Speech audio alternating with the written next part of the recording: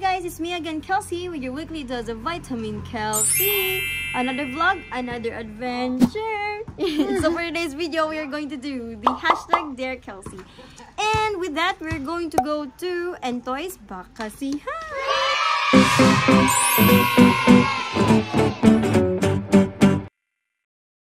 And if you guys don't know what Bakasi looks like, I will put a picture here. And yes, I'm so excited to try Entoy's Bakasihan because I haven't tried it yet. International documentary in Netflix called Street Food. And if you guys haven't watched it, you should go and watch it, guys. It's so amazing. They got featured in CNN, Sunstar, ABS-CBN, GMA. It's so famous, guys. So let's go and try it. It's my first time go. Let's go! Hello! So we're on our way to Entoy's Bakasihan. And I'm with Miss Shaznay. Hi! So, andito na kami sa Gesano and then straight lang kami to Barangay Bang Bang. Bang Bang. And then turn left. And then let's turn right to 10K Roses. Okay, so we turn left to Barangay Bagsong. Let's go. So we're finally here, guys, and Entoy's Bakasihan is just over there, and we park here kasi dito lang yung available. And let's go. Excited ako mag-try ng Bakasi. It's my first time, guys, and let's go. Guys, maliligo na kami ng beach! Yay! Finally here! Yay!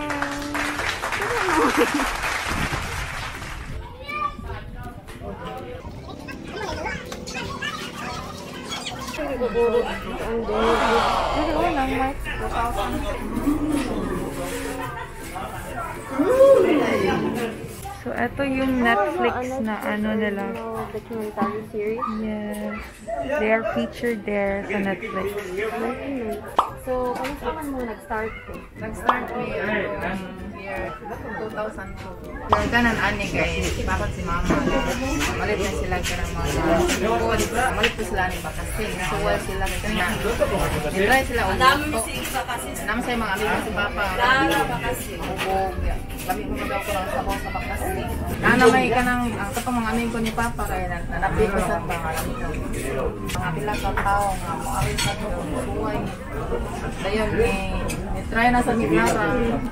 Hatod nga na ikaw ano sa ibang lain-lain na sa nanay nga di pa alam ko.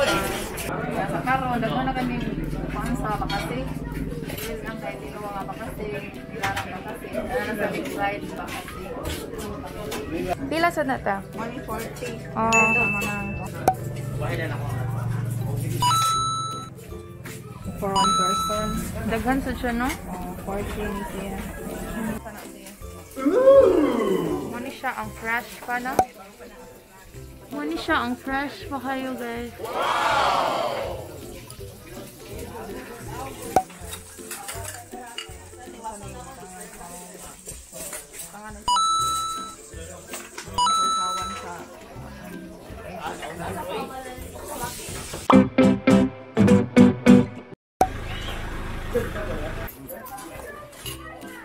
So we ordered their best sellers, and this is the fried Bakasi and the nilarang Bakasi.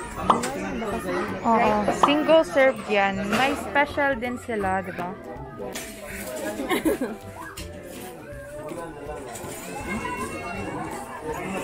So, yan yung ulo niya, guys.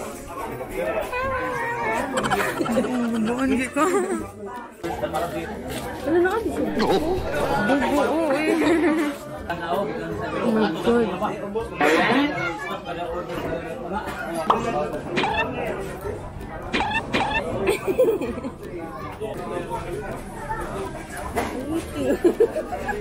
Wait. Tapos isa pa, dayon. Para makaibaw pa. Sige na din, ako next. Natatagak. Natatagak din. Wait lang. Yung process ah.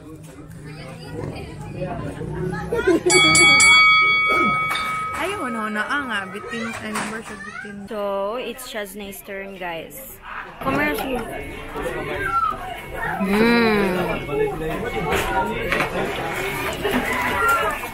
How was it? Try it with rice. Tapos may sabaw. Tapos sabaw din.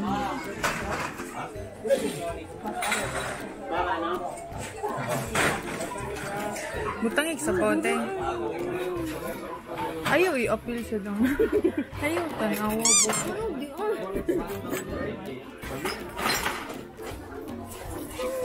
A few moments later.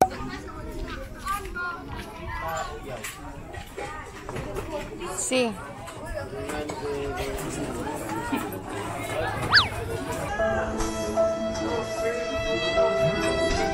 So this one's my fave, guys. The fried bakasi.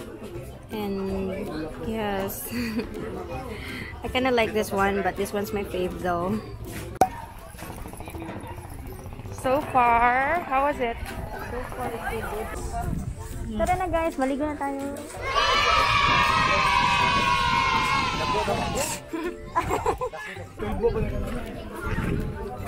Asa sad mo tig kuha makuha sad mo og bakasi kuya?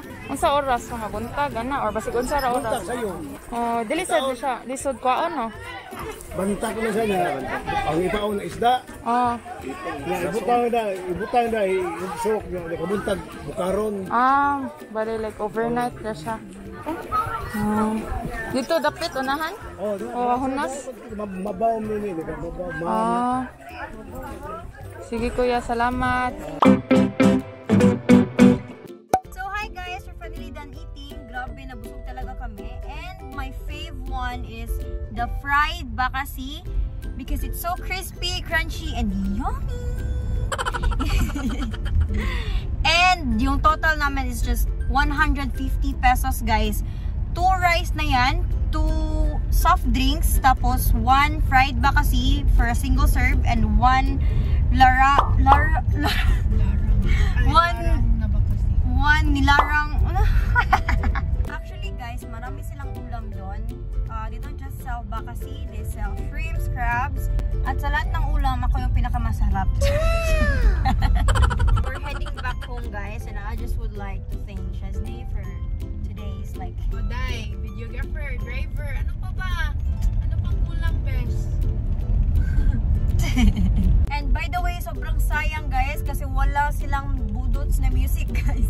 Sobrang sayang, and if you haven't seen my previous vlog, you should check it out kasi may budots dun.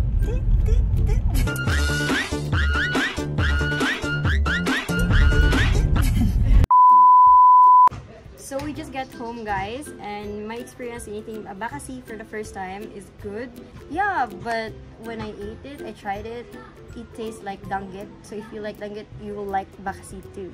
So my favorite one, as what I've told you, is the fried bakasi guys, because it's so crispy and crunchy and so yummy, and it tastes like danggit. Also, I want to try the crabs and the saang because I haven't tasted one yet. I'm so excited to try it again. There, KELSEY! And don't forget to like this video, subscribe on my YouTube channel, and click the notification bell to get notified whenever What's up?